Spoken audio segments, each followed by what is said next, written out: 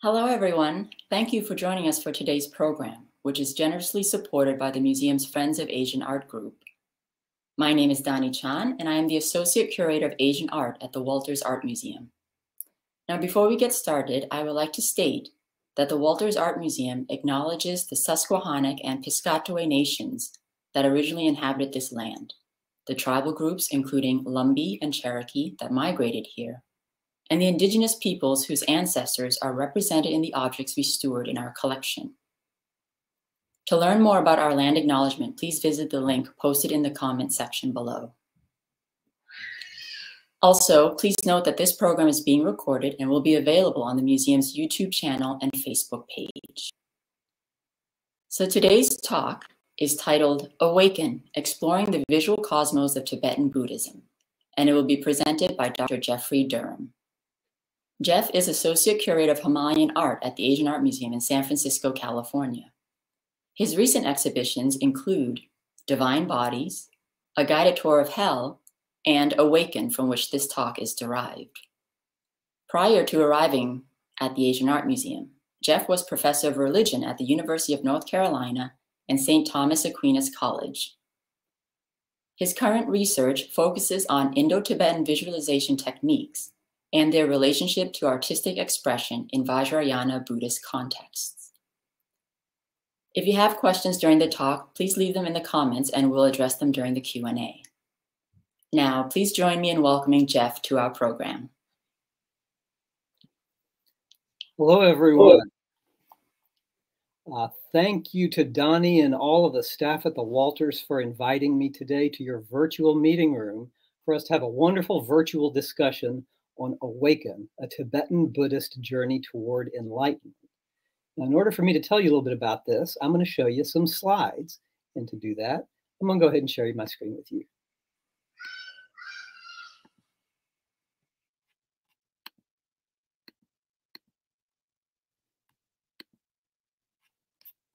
And here we go. So, Awaken, that's a great big word in the middle of the screen there. What is it all about? Well, in addition to being one of the longest running Himalayan shows that very few people ever saw because of the pandemic, Awaken is something, or was designed to be something very special. In a nutshell, this exhibition presents the most magnificent Himalayan objects from two world-class collections installed and interpreted so as to be simultaneously immersive and transformative. There is a museological mouthful for you. It was conceived from the very beginning by myself and my colleagues in terms of the integral relationship between traditional and contemporary art, and it's also organized as a kind of hero's journey where the visitor meets fascinating figures, explores enlightened environments, and perhaps even emerges with their perspective transformed. So while we go through the exhibition, I'll be speaking about it in the present tense, although it is now deinstalled both from the Asian Art Museum and from the Rubin Museum in New York. All right, so let's go ahead and begin our trip, our hero's journey. Let's begin it in the ordinary world. That's where they all begin. And to represent the existence that we are pleased with no small irony to call normal, we present you in the installation in San Francisco with Francis Ford Coppola's epoch-making film, Koyaanisqatsi.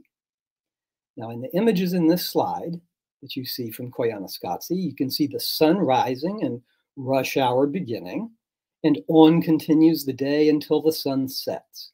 And of course, this race continues, this time at night, as the moon rises. The image at the end of the gallery space, which you see there on the right, is a contemporary artwork by Tibetan Nepalese American artist Tsering Sherpa, who currently has a show up at the Virginia Museum of Fine Arts. Now, this work represents the results of our race to nowhere. It's a condition where, famously, as the poet said, the center cannot hold.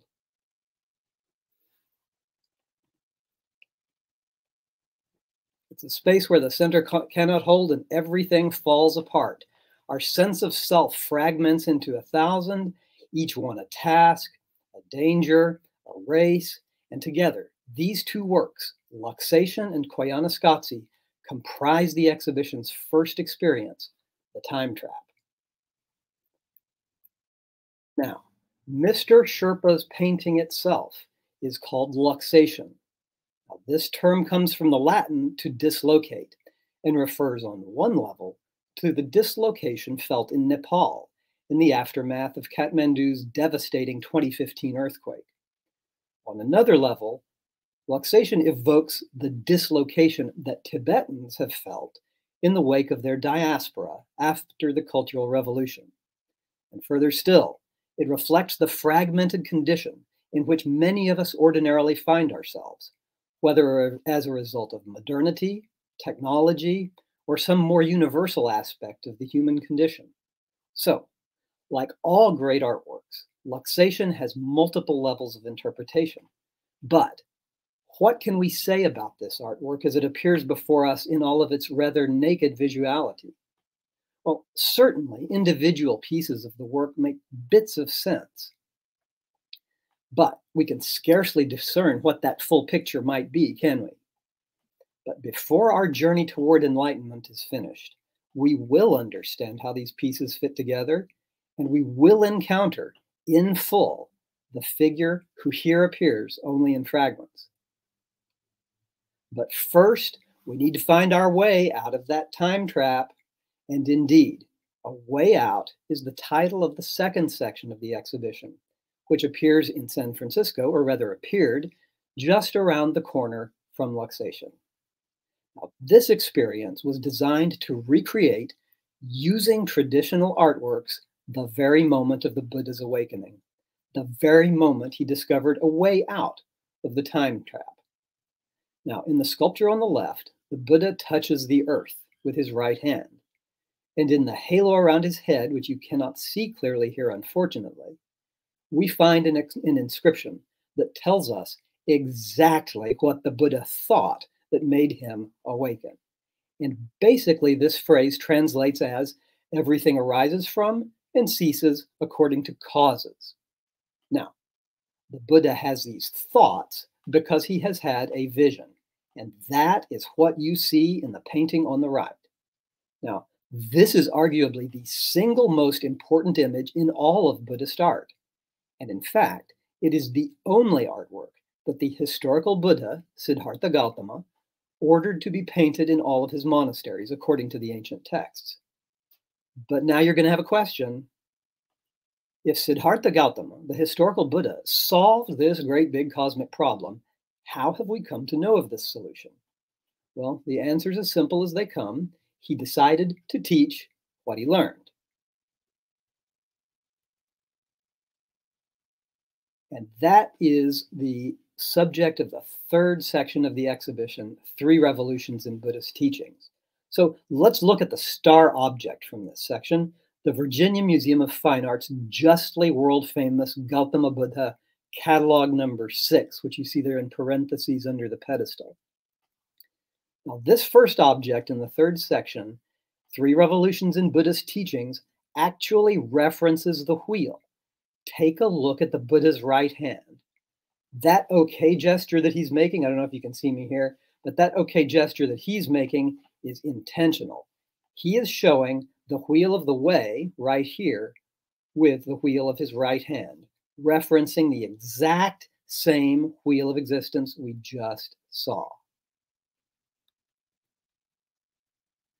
And behind him in the gallery space in San Francisco appeared 3 paintings. And each one of these paintings represents what we have called the spiritual hero, Vira in Sanskrit, of a set of teachings, each called a turning of the wheel. And together, these 3 comprise 3 liberating visions so extraordinary that we dare call them, as does the tradition, revolutions. Now, the first revolution is represented by the painting on the left, the Arhat Bhadra. Now, he's one of the Buddha's early disciples, and he has mastered the revolutionary teaching that all beings lack a solid self because everything is always changing. Okay, so give this one a thinking shot. Can you find a solid self inside yourself? If you cannot, you may be well on your way to understanding what Bhadra did. Now, the second revolution is represented by that painting in the center, the Bodhisattva Avalokiteshvara. He has mastered the teaching that all things, and not just beings, have no essence. In other words, the first revolution teachings, they didn't go far enough. The Arhats stopped too soon. You dig down deep enough through matter to molecules to atoms to probability fields to nothing, and that's where you find emptiness. And by extension, the second revolution teachings suggest that we have compassion for those who think that people and things are solid and suffer needlessly as a result. And such bodhisattvas make an incredible altruistic vow not to leave the cycle of suffering until they have liberated all beings from its grasp. Now, this is incredible, but as you can imagine, it's going to take a long time, 3 bajillion years, according to the texts. A bajillion is a whole bunch of zeros. So what is a being craving liberation from the time trap that we just explored to do? Are there any shortcuts? Can we speed the process up? Well, that's where the third figure and the third revolution come into the picture. The guy on the right is Kanhapa. He's a figure called a siddha, a perfected one. But I think the best translation for siddha is magician. Why? Because siddhas have mastered the art of visualization, of altering experience with images. In a word, magic. And that is the secret to how the third revolution teachings shortcut time. Here's how it works. By visualizing oneself as already enlightened, making a conscious image of oneself as such, it becomes possible to achieve awakening in this very life, in air quotes, in the words of the tradition, lightning fast, as if by magic.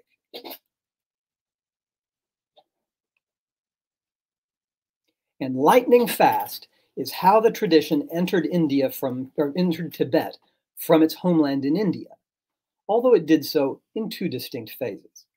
Now, we can identify a very few people whose intent, enthusiasm, and determination were so intense as to engineer a virtual miracle, the translation of a complete, fully evolved tradition of mental training from its homeland in North India, across the Himalaya, and onto the Tibetan plateau. 4 of the most interesting, inspiring, and important of these figures appear in Awaken, and left to right, they are as follows: Padmasambhava, Milarepa with his hand to his ear, Tsongkhapa with the pointy hat, and Virupa, pointing 2 fingers up toward the sun. Let's take a look at each one in turn and examine their imagery and explore key aspects of their reality-bending stories. Always the best kind. Now, the first of these figures is likely the most famous, Padmasambhava, the lotus-born one, also called Guru Rinpoche, or the precious teacher in the Himalayas.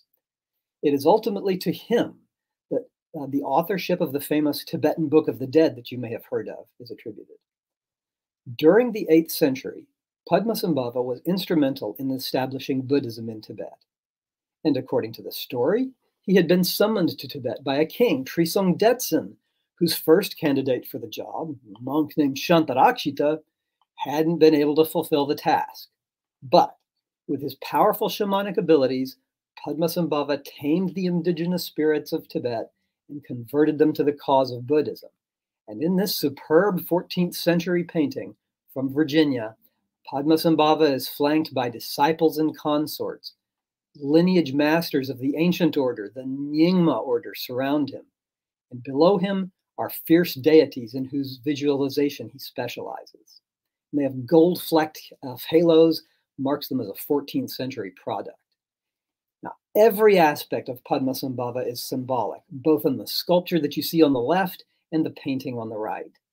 The Vajra in his right hand is a spiritual weapon that destroys all illusion, but especially negative emotions. Couldn't we all use that one? And the skull bowl in his left hand contains Amrita, the nectar that is the transmuted essence of those same emotions, now turned into the stuff of bliss rather than suffering. Now, the attitudes here both are highly formalized and model specific attitudes to be adopted during meditation. From another perspective, Tibetan artists created these works so they could function, and get this, as the virtual presence of the people they depict. You can experience this virtual presence right now through the web by looking into Padmasambhava's eyes, especially the painting. That one is coming through quite nicely virtually. Finally, an art historical point that might seem geeky and minute at first, but it's not. This is a 14th century painting. How do we know? There's a whole bunch of gold impasto around the halo, and that's a diagnostic to keep in mind when we talk about Tibetan orders in just a second. Now on to our next siddha, or magician. This is Milarepa. You may have heard of him as well. He's perhaps the second most famous yogi from the Tibetan plateau. Now, Milarepa, his name means the cotton-clad one, and he is the first native Tibetan Buddhist yogi, according to some numerations. He is instantly recognizable by that hand that he holds behind his right ear. He is listening, so go some traditional interpretations, to the voice of his teacher, Marpa, and embodying the nature of the order he helped to found, the Kagyu or oral tradition. See, he's listening to the voice of his master. This order was in the vanguard of the reintroduction of Buddhism into Tibet after the fall of the empire in the 9th century. And fortuitously enough, this timely transmission of the entire corpus of Buddhist thought across the Himalayas preserved it from destruction in India around the year 1200. Now, that sculpture that you see on the left is also in, or rather was also in, Awaken, and it is remarkable for its consecration, or rather the deposit that makes it a sacred object rather than a picture of any, or a sculpture of anything. Originally, a piece of wood ran down the spine of this sculpture, and it bore 3 gems, each representing his body, his speech, and his mind. If you look at his eyes, you are again looking at the man, again, at least virtually. And in the galleries, we had it set up so that when I was talking about this sculpture, I could stand just to his left, bring visitors right there, and standing where I was, they could see them looking into the corner of his eye. Now, the painting on the right is a wonder of Tibetan art, and it was acquired by the Virginia Museum of Fine Art specifically to enhance collection research associated with this exhibition. It depicts many episodes from Milarepa's life, including, at the bottom right, a legendary tower his hardline teacher Marpa made him build and tear down again and again. Now, Marpa appears in several locations in this painting, and there is also a wealth of gold inscriptions all over the place that lets us decode exactly what's happening here. Now, stylistically, if you look at this painting properly, and you can really do this through the web, believe it or not, if you look at it properly, the dimensions encoded on Milarepa's throne make it stand out against the Chinese-style the Tibetan background where the life stories take place.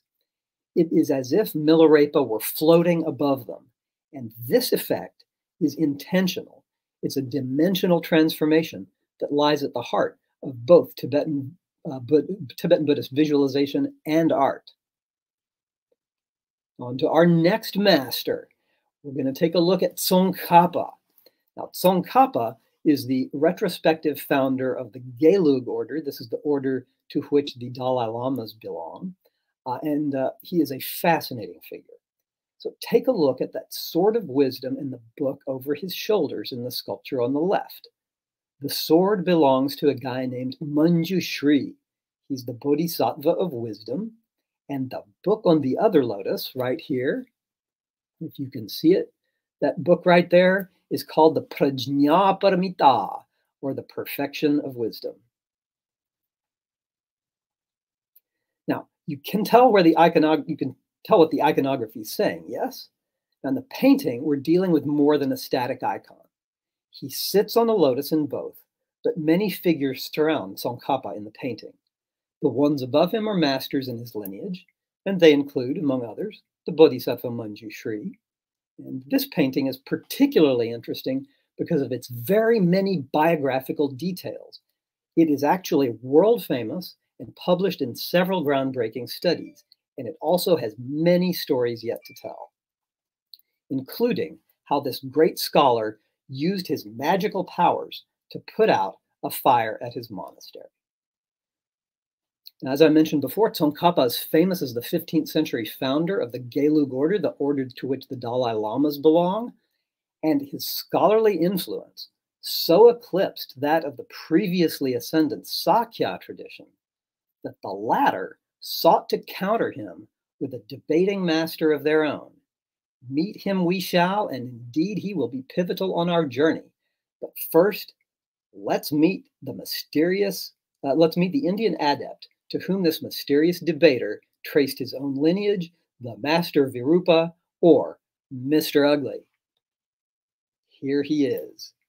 And as it turns out, the Asian Art Museum is home to one of the world's most finely crafted Virupa sculptures. You can see his yoga strap around his knee, and he's got his fingers raised to the sun. Here is the story. It's kind of edgy, but then again, so is Virupa.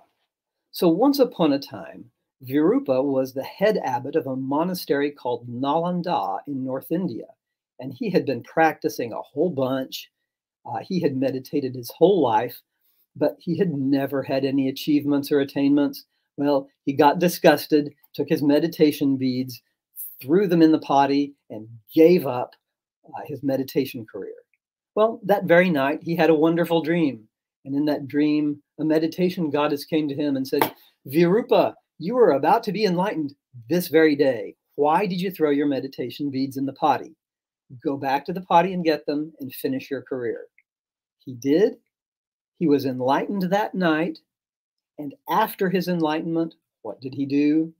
He was so joyful. He resigned his academic position, put flowers in his hair, which you can see in the painting on the right, and became a traveling teacher in North India. The hands that if you see his two hands there, he's holding those up to stop the sun. Why is he stopping the sun? Well, because he can, partially because of his magical powers, but also because he has promised that he will stop drinking beer when the sun goes down. And he's a big fan of beer, so he is going to hold the sun in the sky until he is totally finished. Now, Virupa's stories may be memorable and humorous, but they also encode a philosophical lesson that is absolutely central to Vajrayana Buddhist thought. It's the idea that all apparent conventions are illusory if they are taken seriously. And that leads to the realization, leads to power over all phenomena so understood as conventional. Virupa then is both a master comedian and a master sorcerer. It's a pretty good combination. Now, your next logical question, how do you transmit and receive the liberating information formulated by any of these lineage founders? Well, such information must be authentic, and there are lots of pretenders out there.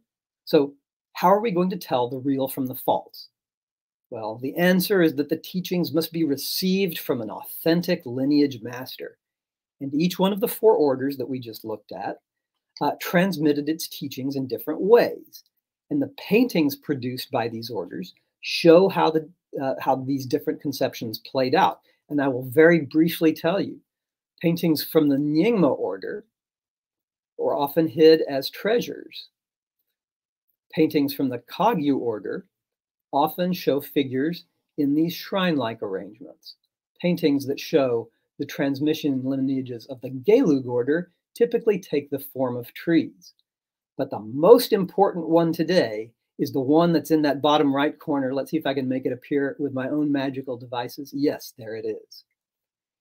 That is a characteristic Sakya lineage painting, the same lineage that our friend Virupa came from. The teacher on the left turns toward the student on the right. Here is the teacher. Hang on.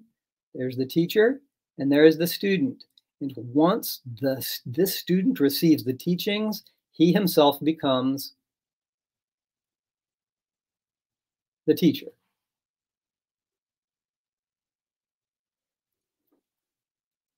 Who is facing you right now is the student in the previous painting. He is seated on a lotus platform that springs into 3 dimensions as the orange and blue palette selectively fatigues the rods and cones in our eyes. This man is Gorampa Sonam Sengye, the 16th century master of the monastery of Ngor, Ngor, and he will be our imaginative guide into the world that occupies the next gallery. Here, he sits above deities in whose visualization he specialized, and beneath the teachers from whom he received his initiation. So here are his teachers, and here is what he teaches. He was a staunch opponent of Tsongkhapa, the founder of the Dalai Lama lineage, and the dedicatory inscription on the reverse of the painting praises both his compassion and his excellence as a guide. So this is why my colleagues and I decided that he would be a perfect virtual teacher for our virtual journey. So at this point,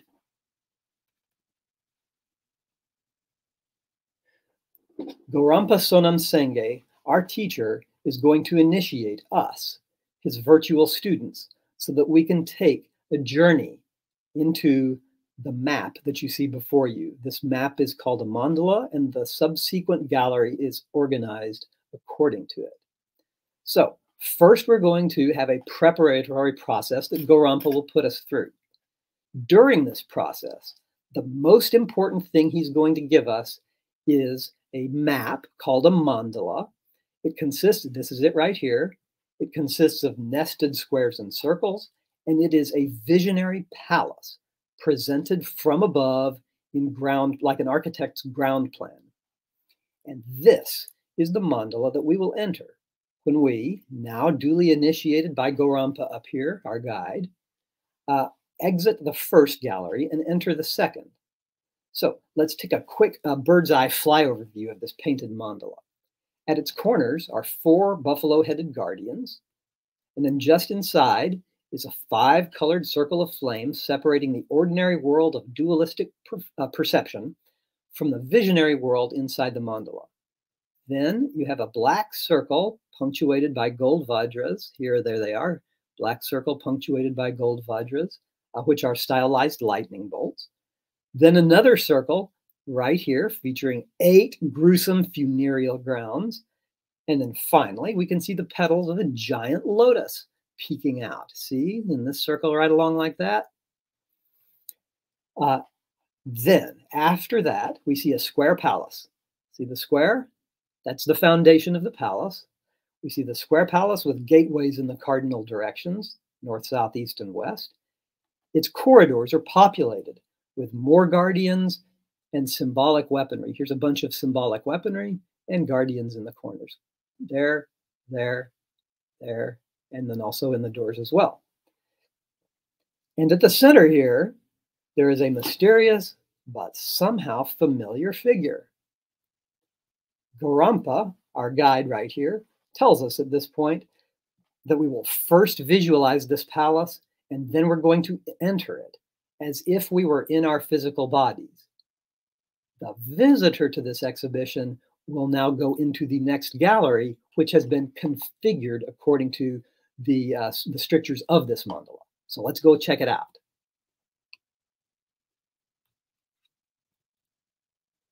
Now, the first region in the next gallery, which is effectively that mandala you just saw, the first region is installed toward the left as the visitor enters. And here is the domain of the figure known as Yama, the Pan-Asian god of death. Here he's the fierce protector of the mandala. He keeps the uninitiated from the fiery and visionary environs inside. And a fierce guardian he is.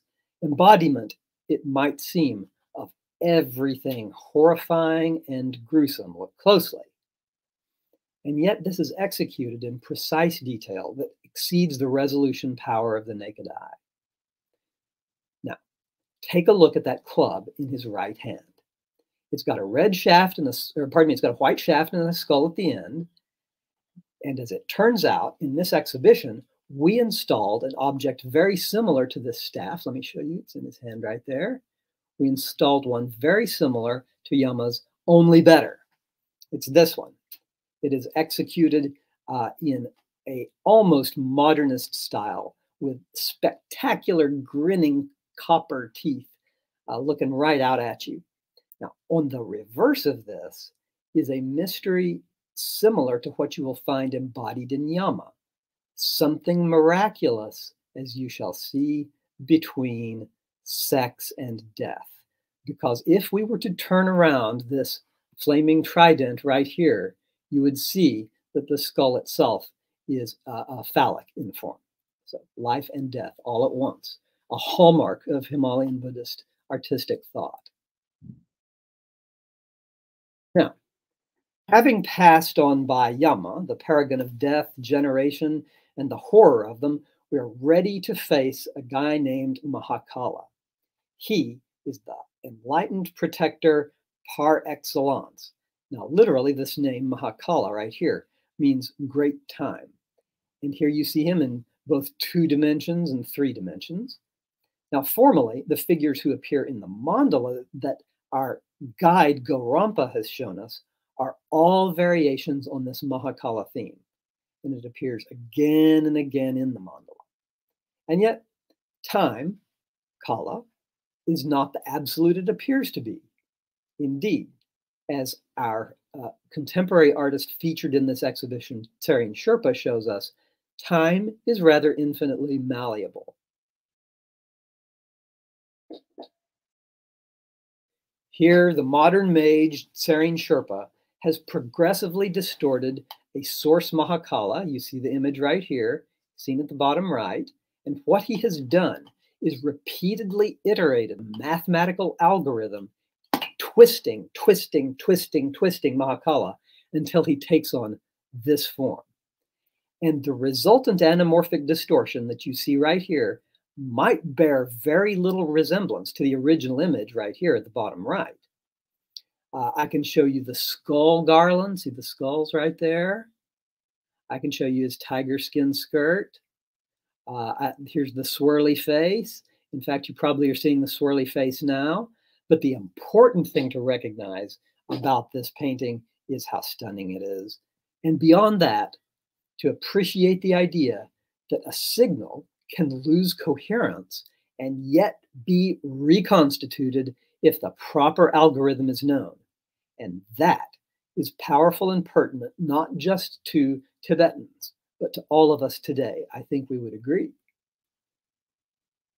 Now, turning from Mr. Sherpa's painting, 2 pillars and a tapestry translate the entrance to the mandala as it appears on the painting map into the geography of the gallery.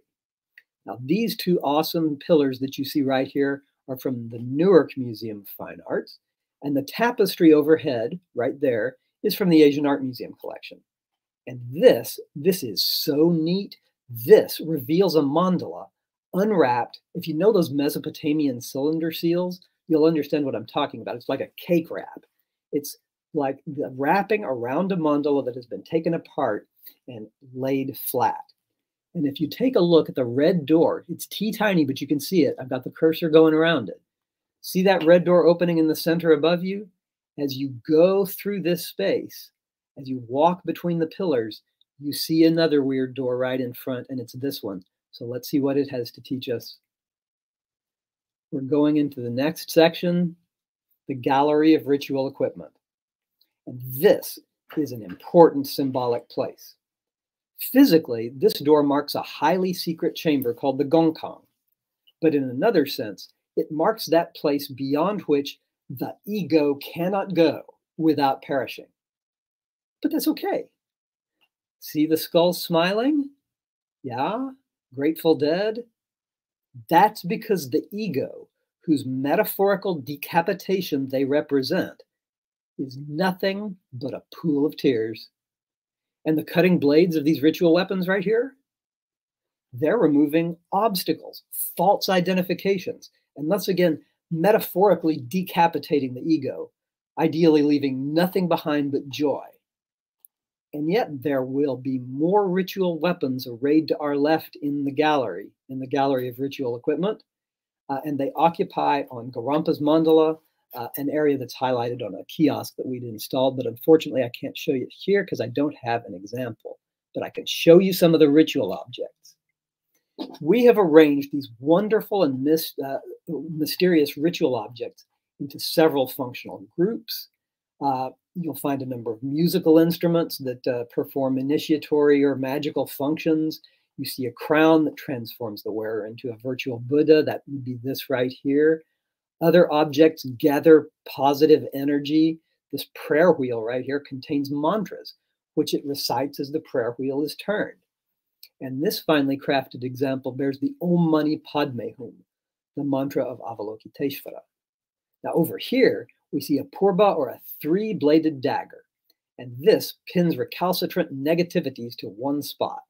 And this is the weapon that Padmasambhava, who we met a little while ago, used to tame the native demons of Tibet. Its three blades emerge from the mouth of a mythic crocodile called a makara. It's right there. And its three heads, right here, symbolize a philosophical formula called the three gates to liberation: the empty, the signless, and the intentionless. Applied magically, as it were, to an apparently physical object, they immobilize it and dissolve it into the nothingness from whence it came. Other sets of weapons include a skull bowl, a chopper, and a vajra and a bell. The vajra and the bell right here on the left are really important because together they symbolize the most important concept in all of Himalayan Buddhism, which is non-duality.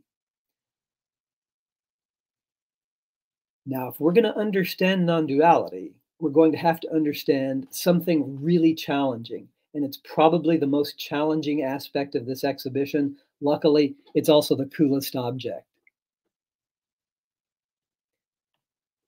At this point, after you've passed the gallery of ritual equipment and been introduced to some of the philosophical ideas that it introduces, you will have arrived at the very center of that mandala we were talking about several slides ago. You'll be in its central chamber, and you will see a wonderful, terrifying figure loom out of the darkness in stunning detail. Now, his eyes are fixed on yours. Perhaps as you gaze into the sculpture, you'll see intricacy on intricacy. And if you, the visitor, are not moved or even transfixed, I can't help you. Trust us, this was a powerful experience. And I wish I could play the soundtrack for you right now, but you're going to have to check out the Gyuto monks on that for yourself. Now, this is a stunning experience, as I said, but maybe some of you who've been looking really close have already recognized who this is. You've met them before.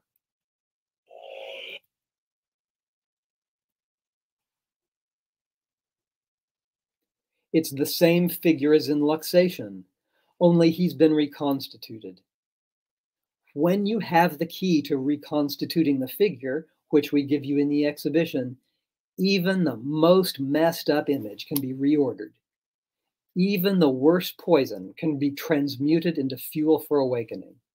And that includes the problem of death, whose nature completely changes when we, as we have just done, completely face him. For what was once terrifying now is something more joyful.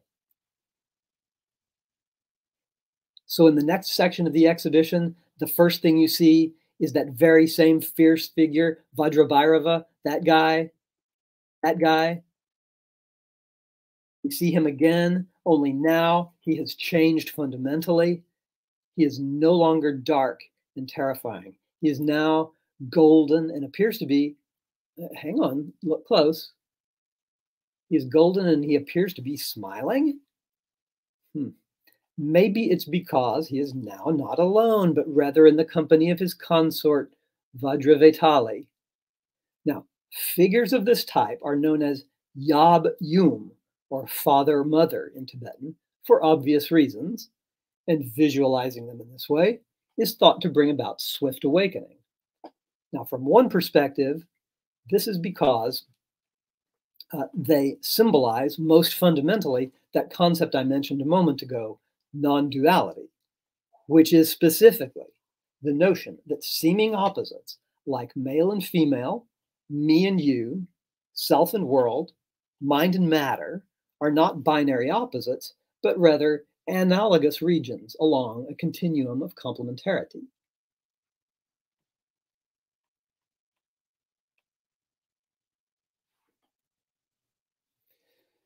Now, the freeing of the mind from its bondage to dualistic extremes and the experience of non-duality is the aim of the Tibetan texts called Gyud or Tantra in Sanskrit.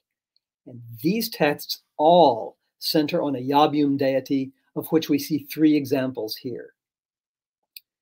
These stunning artworks can at first seem an intimidating riot of heads, arms, implements, in a frenzy of sacred activity, and I suppose in a sense, one must admit that indeed they are that. Nonetheless, each of them seduces the eyes and mind in its own distinctive way. So much so that by the end of the exhibition, it was our hope that visitors would appreciate the passion of Guhya Samaja at the top left, whose name means secret union. And here, the secret union in question is always that between apparent opposites. So here's Guhya Samaja, just so you can tell if you're not reading Sanskrit fast. The secret union in question is always between apparent opposites as symbolized by its most viscerally human hieroglyph, sexual union on a truly transordinary scale.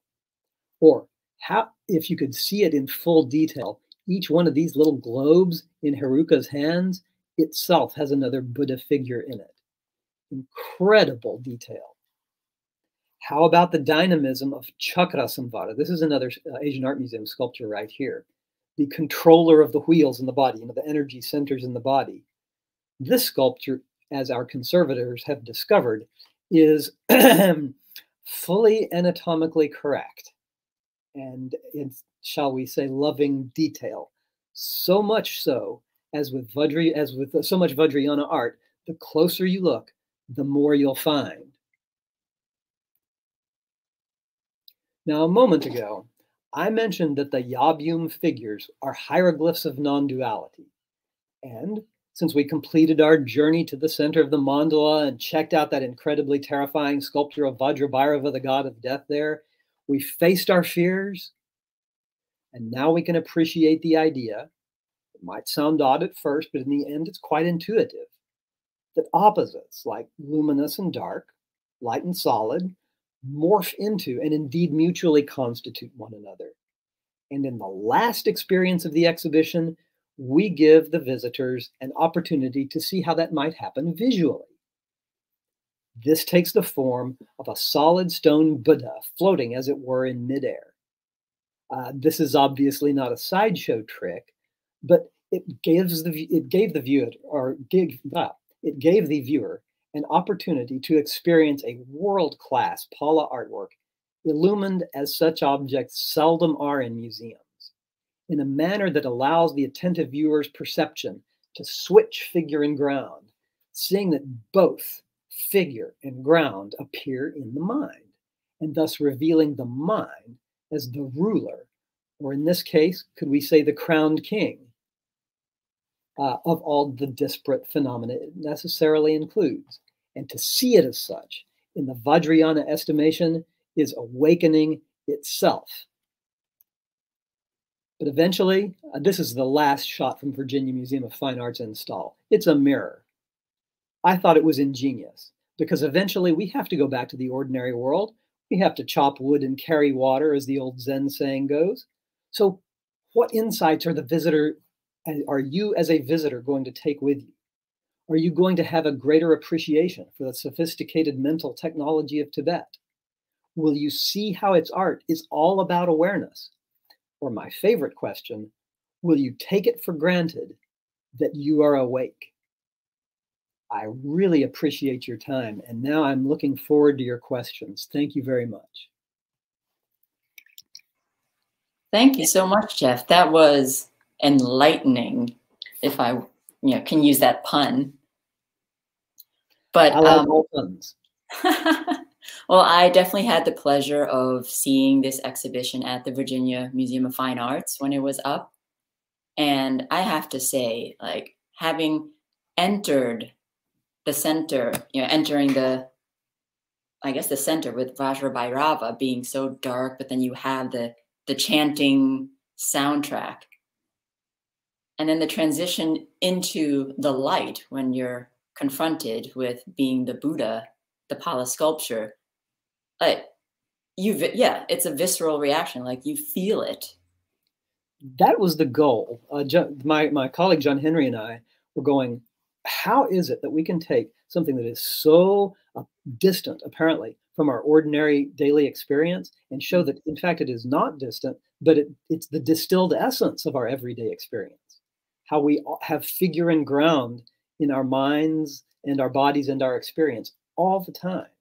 What we wanted to do was to create a situation where that dynamic that's usually in the background of awareness becomes foregrounded. And we wanted to use the best art to create it. Not anything fancy and digital, but the best traditional and contemporary art. Absolutely. And I have to say, I think I failed in all the lessons because once I exited the exhibition, I felt disappointment. Like, oh, I have to be back in the mundane world, in the ordinary world. The beautiful part about this sort of philosophical system is that it becomes so easy to say, hey, absolutely everything is empty. So if there is no self to be found anywhere, you can't find it in the exhibition, nor can you find it outside the exhibition. It is all beautiful, luminous emptiness. It's wonderful. So Victor Taylor from Facebook has a question for you, Jeff. First, he says, thanks. Sorry, I missed the exhibit. But he also asks, could you discuss more about the visual representation of extremes morphing into each other?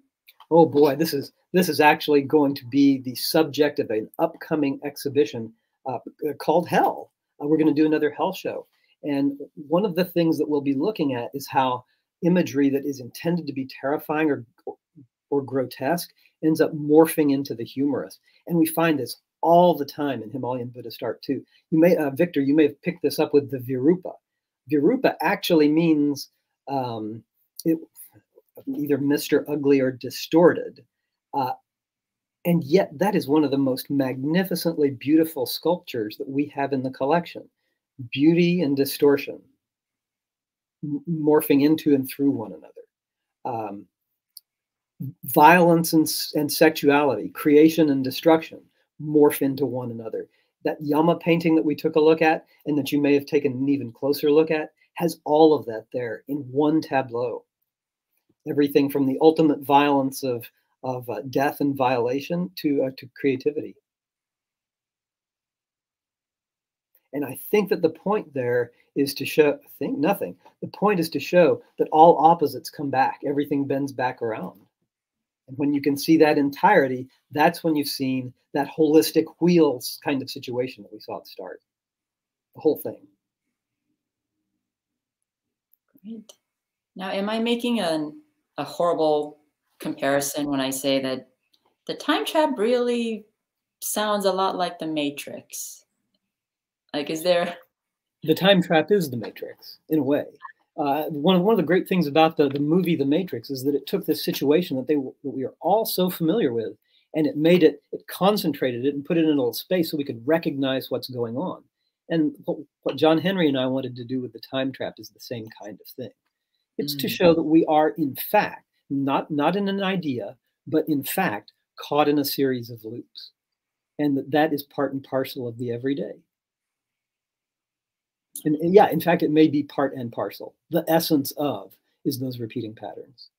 So yeah, the Matrix, the time trap, same thing. You have decoded the sci-fi influences. Well, David McCoy at Facebook says, thank you. Thank you for that. And Victor over at Facebook also has a second follow-up question. He asks, could you go back to the image that had several layers, including the square palace in the center, so the mandala? Ah, that's the most important one. Yeah. I would be more than happy to do that. Let me go over here. This, if I were to properly, if we were sitting down, we had about 3 hours to talk, we would start with this image right here, because we designed the exhibition around this image. This figure right here at the center, that's that same guy as the great big growling wooden sculpture that's the centerpiece of the show, and that's also Tsering Sherpa's, the subject of Tsering Sherpa's luxation. You may or may not have seen this. Tibetan artists don't often do this, but sometimes mandalas like this are created in three-dimensional form. There's one that is still extant at the Potala Palace in Lhasa in Tibet, and it is stunning to see what this actually represents and to see it transformed into a three-dimensional form. It's triple stunning because what a meditator does in the course of mastering this is learn to replicate this in 3 dimensions and travel through it in the mind's eye. And of course, to recreate an experience like that is any curator's great dream. That's for next century, I think. Thank you. Great. And so before we leave, I just want to acknowledge Michael Holy's question on Facebook where he asked, will this presentation be available to watch somewhere afterwards? Yes. After we conclude this live broadcast, it will be available here on this Facebook page, but also on our YouTube page. And so first, Jeff, I so want to thank you. This has been enlightening, it has been educational, and you certainly helped to simplify the mandala and the experience of awakening. I really appreciate y'all inviting me. It's a real pleasure and privilege to get to hang out with you and talk about my favorite subject. Thanks. And so I also want to give a big thank you to our digital team for producing this program. And finally, a bigger thank you to our audience out there for sharing this experience with us. We certainly welcome you back for more programs on our social platforms. And for our upcoming program, please visit our website at thewalters.org. Goodbye for now. Thank you.